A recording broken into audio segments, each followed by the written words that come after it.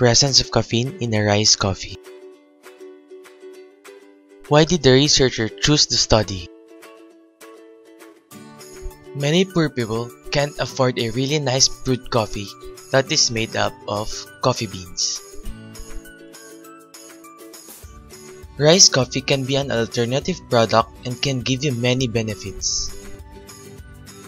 If high blood pressure is a concern to you, then rice coffee won't trigger it, because rice is naturally low in sodium. Sodium is the one that increases the stress and strain on your cardiovascular system as your blood pressure rises. For now, we will just tackle about the presence of caffeine content in a rice coffee. So, this is the questions that is needed to be answered. First, is rice coffee as effective as coffee in terms of caffeine? Second, how many caffeine does the rice coffee have? Third, what is the benefits or properties that rice coffee have? This study is significant to the following.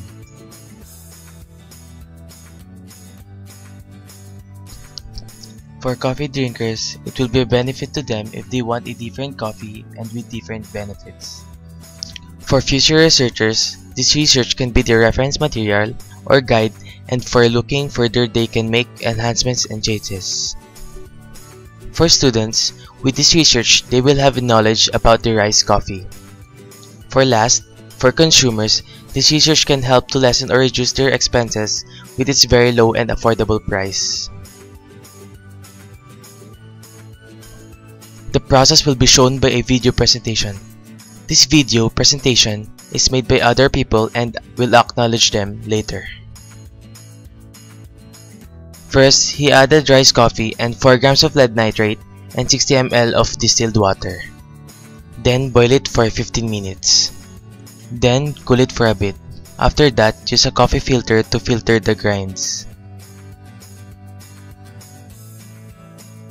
After that, add a boiling water in order to filter it much better.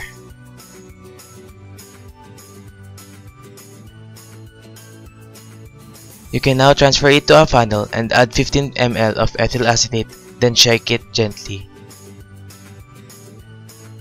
Then add 10 ml of chloroform and shake it again gently. Then remove the filtered layer that contains the ethyl acetate content that is extracted by the chloroform. After that, transfer it to the beaker and boil it again. Now put the extracted content to a test tube and add 5 ml of another ethyl acetate and boil it for 5 minutes. Then freeze the liquid for 30 minutes. Then there is the result of the presence of caffeine in a rice coffee. Results and findings. In this experiment, the researcher tested the presence of caffeine in a rice coffee. The researcher made a 125 ml of rice coffee and proceeded to the experiment.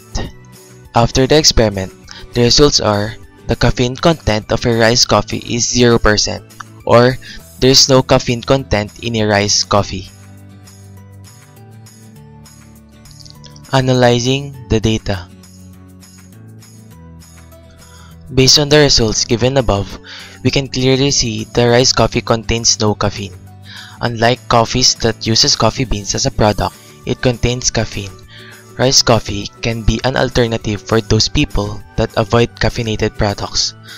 There is no presence of caffeine in a rice coffee because caffeine is only present in other plants, like tea leaves, coffee beans, and etc.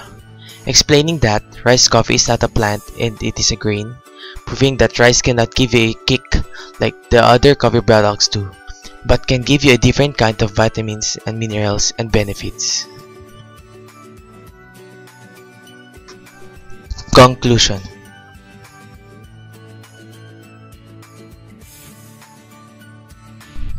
Is rice coffee as effective as coffee in terms of caffeine? No. As stated before, rice coffee doesn't contain any caffeine. meaning it cannot give you an energy boost like the normal coffee that uses coffee beans does. How many caffeine does the coffee? It is explained that there is 0% caffeine in a rice coffee, since only selected plants contain it, like tea leaves, coffee beans, and etc. And again, rice is not a plant, meaning it does not contain any caffeine. What is the benefits or properties that rice coffee have? First, it has a calming effect. It doesn't increase their blood pressure as well as their heart rate. Second, it contains the same benefits as uncooked rice. As we all know, uncooked rice is very dangerous. But don't worry, because rice coffee is toasted or brewed, so it is not risky to drink it anymore. It contains vitamins B, contains fiber, which helps in having good digestion, and has no cholesterol since it is only rice, and is low in sodium, meaning it is good for our hearts. Therefore, as explained, it is good for those suffering hypertension and heart ailments that can't drink normal coffee because it can somewhat trigger the ailments.